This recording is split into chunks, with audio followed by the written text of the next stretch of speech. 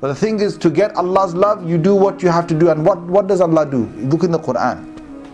Allah has different levels. One is Allah says, Ya ayyuhan nas, O people. That's for the whole entire world.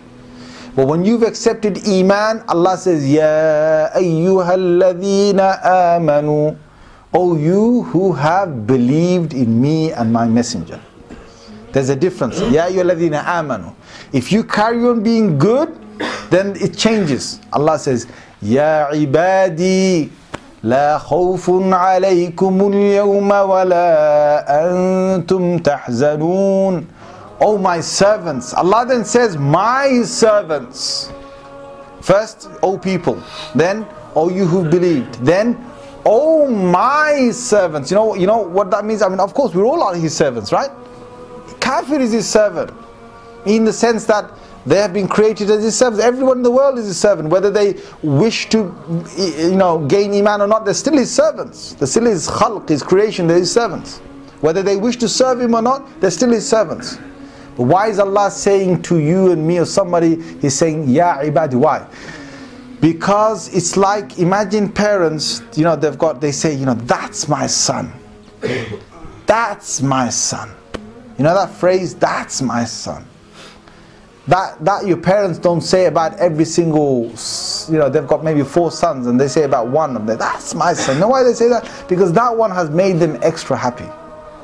That one they look at, they say, they're all sons. But why do they say, that's my son? Because of the fact that they have proved themselves and they've showed that kindness towards the parents and so on. Same thing when we do what Allah's asking us to do. What does Allah do? Allah asks. Allah will address us with what? With ibadi. And these ibad, or these servants of Allah on the earth, our whole attitude will change towards Allah. So what I want to say to you brothers is, how do we gain Allah's love? How you gain Allah's love is that Rasulullah sallallahu alaihi wasallam, we have to follow his example. That's how we gain Allah's love. Allah said that in the Holy Quran, قُلْ إِن كُنْتُمْ تُحِبُّونَ اللَّهِ. If you claim that you love Allah, if you want to love Allah, then Rasulullah sallallahu alaihi wasallam has been told, فَاتَّبِعُونِي, follow me. The love of Allah is in the footsteps of following Rasulullah sallallahu alaihi wasallam. That's ultimately the love of Allah.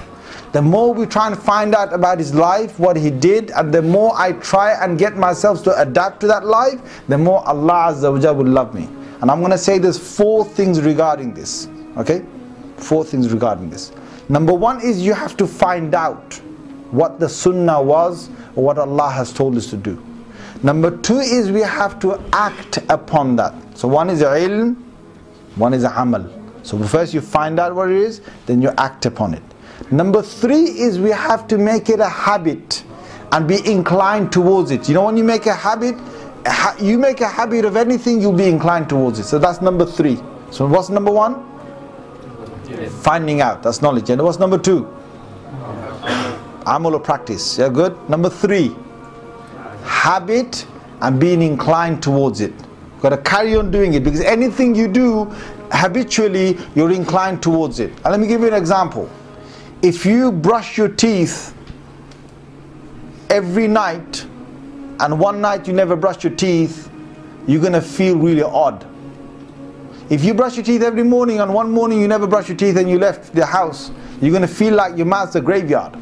You're going to feel like there's something wrong inside your mouth. So my point is, when you make it a habit, the body automatically wants you to do it. It will remind you, you'll feel a bit odd in your mouth. It's time to brush my teeth.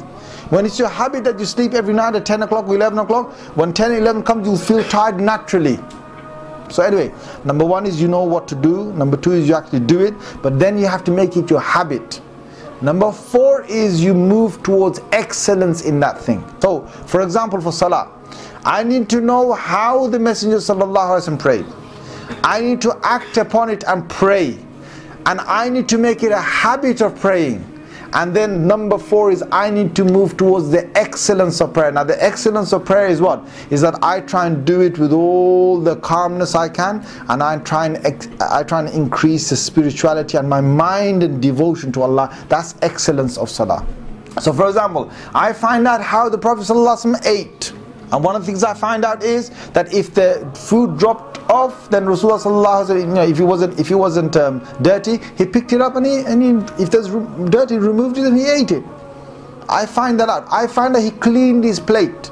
I find out that he ate, he ate in a way where he's thanked Allah or he praised Allah and so on. I find out all about that. Then I practice it. Then I make it a habit. Then I try to move towards excellence in the sense that every time I'm doing it and I'm cleaning the plate and I'm finishing all my food off, whatever it is, I'm finishing it off properly. Allahu Akbar, that is now moved. I've moved towards the 4th thing. In every action of the Prophet sallallahu alaihi wasallam, in everything I try and get these 4 things done. And excellence, the last one, is the most important one in some ways, because that's when you really enjoy it. If I can do this, brothers, if you can do this, then my love of Allah Azza wa Jal will increase, and in return Allah Azza wa Jal, His love will increase for me, because I'm following the footsteps of Rasulullah sallallahu alaihi wasallam. Allah has said in the Quran, Surah Al Imran, ayah number 31, Allah has said, if you follow Rasulullah sallallahu alaihi wasallam, yuhibbukumullah, Allah will love you.